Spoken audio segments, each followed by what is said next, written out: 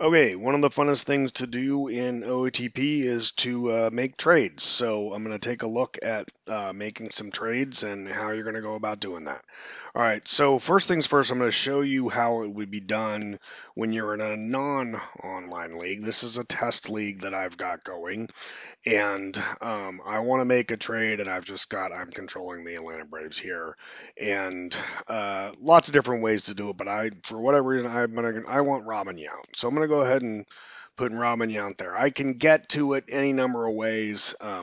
He's on Cleveland. I can see it here in the thing. I can go and I can see Tony Gwynn. I can trade for player. I can do it almost any way that I can get to player. I can right click and try to find a player, but we decided Robin Yount. And where did we say he was? He's on Cleveland, right there. He is, Robin Yount. So let's try to trade for Robin Yount.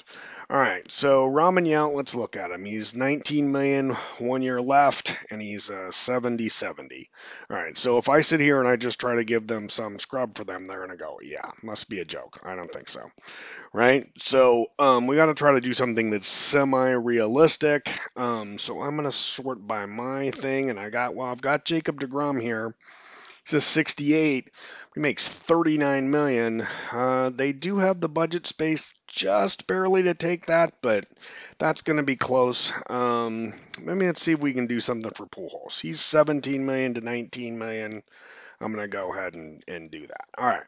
So he doesn't like the trade offer, but at least we're in the same ballpark for money. Now, in this particular example, both these teams are in pretty good budget space. Um, but we'll look at an example later when teams are not as close to matched on budget. So one of the things I can do is I can try to add a couple guys to this, and all right, so he still thinks in this. All right, so I'm going to press this, make this work now. Now, not force this trade, and force this trade is only when it's in commissioner mode anyway.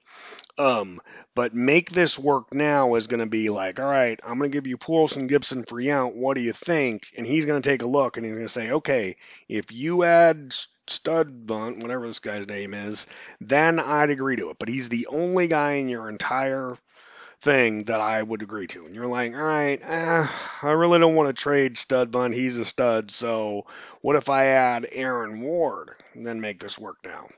He goes, nope, with that, I won't even add the stud bunt. Now, it might also be the finance doesn't work at that point because it always has to be something that'll work thing. So, all right, what do you think about Dave Stieb? I'd have to think about it. All right, that one you could submit and then wait several days and think about it. But in this case, no, I'm going to look. All right, so now he goes, all right, you're going to put Stieb in there. I'll take any of these now. He's still asking for the guy he really wants, but you're going, well, I don't really want to get rid of him, but I'm willing to give up Diaz. You add there. All right, he agrees. We agree. Boom, we've made a trade. All right, awesome. All right, so that's how we did it in that case. Now let's take a look and let's try to find a team here whose finances are a little more strapped because that will make trading a little bit harder. There's a weird, in order to get finance of the entire league, you go to team stats and then there's finances.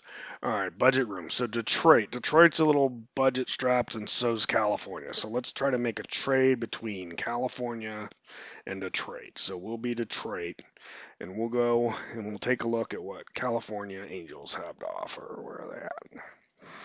All right, look on the Angel, and I want Tommy, my homie. All right, so I'm gonna go after Tommy. I'm gonna trade for player. All right, so I'm looking at Tommy. Let's take a look at what he is. All right, so he's 54-54. He's 17.4 million, 1 year's left. All right, so they've only got 421,000 in budget space, and they're negative cash. I've got 1.1 million, but I'm also negative cash. So neither one of us can add cash to make this trade work. So I'm going to have to find somebody that closely matches to this 17.4. So I'm going to sort mine, and for whatever reason, I'm willing to give up Mike Schmidt. Now, the Schmidt for Tomey numbers don't work. Detroit can't afford. They'd be over, or they, yeah, so they drop by 1.4. So if I had cash, I could put cash in there to make that work, but it won't. All right, so my other option is to make them retain some of the salary. It can also be a combination of retaining and cash. So in this case, let's see, 15%. No, that's actually too much. 1.7, there you go. So now at least the money adds up. So because there's since both their general manager and my assistant general manager have something to say about it, it means the money matches up, and so it will work. They don't like the trade, which is odd because he's 1 year to go and Schmidt's got 5 years, and maybe they don't want to take on that much salary. But at least now I've got the money matched off. So at this point, I could offer him more things. I can go back to the make it work now. They wants this guy, which he's a prospect, so that makes sense a little bit. Or I can continue to add people and then hope. Now, in doing that, that threw that number off a little bit, so I'll have to match this up again.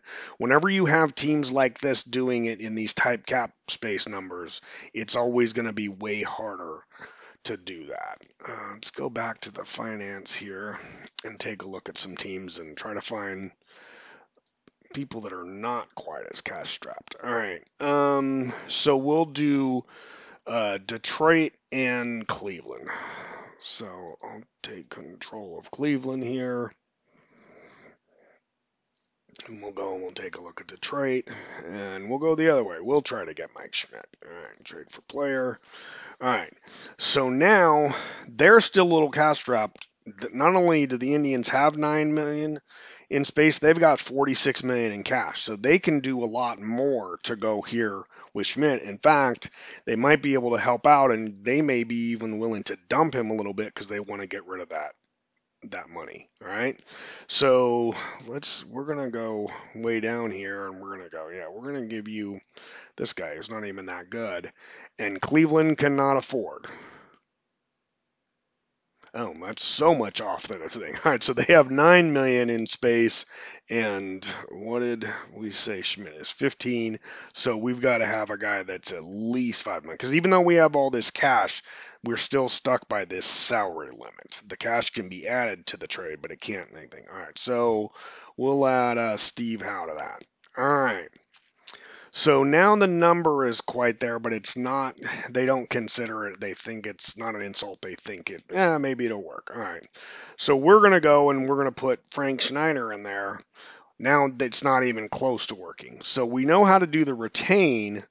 So we'll do a little bit of the retain, but now they're 14 million off. Well, we've got 46 million in cash here. So we'll go, hey, no problem. We'll throw in 15 million and see if that happens. Now, he doesn't particularly like the trade. He doesn't want to probably take on this contract, which makes sense. This guy's a lot of years, a lot of money for that kind of thing.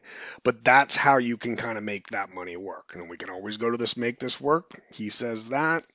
So that's quite a complicated trade there. A lot of money moving back and forth and some capturing, but that's the way that you kind of make those. All of that is how you trade in an offline league, but you need to know that in order to know how to do an online league. So this is part one. Part two will be online league trading.